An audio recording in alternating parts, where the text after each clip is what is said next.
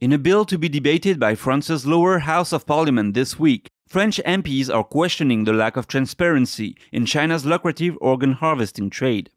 Independent reports show the Chinese Communist Party has been harvesting organs of political prisoners without consent for about 30 years.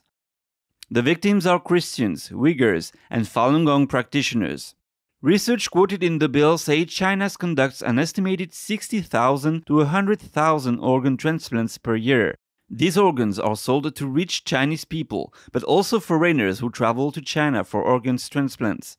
This practice has been denounced in an EU resolution in 2012 calling for the immediate release of prisoners of conscience in China.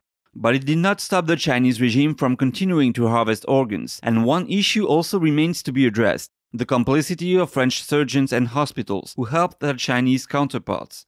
Head of Research and Technology Development at Salpêtrière Hospital, Alexis Génin, said in a 2018 Senate hearing that there is direct cooperation between French and Chinese surgeons. Gratuit, il est anonyme. Our French organ transplant system is formidable and works great. But our best surgeons have taught and trained for the past 20 years the Chinese surgeons. What they know about transplantation, they learned it from us. The bill is supported with evidence from French hospitals' programs helping Chinese transplantation systems. In 2019, a French delegation, including a top-elf French hospital director and the president of the National Academy of Surgery, officially opened a French-Chinese hospital in Shanghai. Each year, 10 cardiologists from the Asia Health hospitals in Wuhan are trained by the Bordeaux University Hospital at a cost of approximately €90,000 each. This involves the cooperation of French universities, pharmaceuticals, public hospitals, and surgeons. Investigative journalist Ethan Gutman presented evidence to the National Assembly on his work, interviewing Uyghurs and former prisoners of conscience. He also says pharmaceutical companies play a role. Is the issue of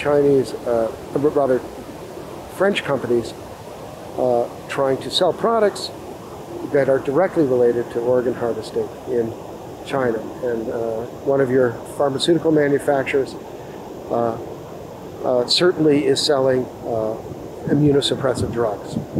2, Chinese people who are carrying around a Falun Gong or a Uyghur organ in their bodies. Gutman said pharmaceutical drugs are a means to preserve health conditions of people who have received an organ. However, these drugs companies played a major role with the fast development of forced organ harvesting in China, beginning from the 90s. If the bill presented in the National Assembly is implemented, it might force French hospitals and companies to show evidence that the organs for transplant are ethically sourced. David Vives, NTD News, Paris.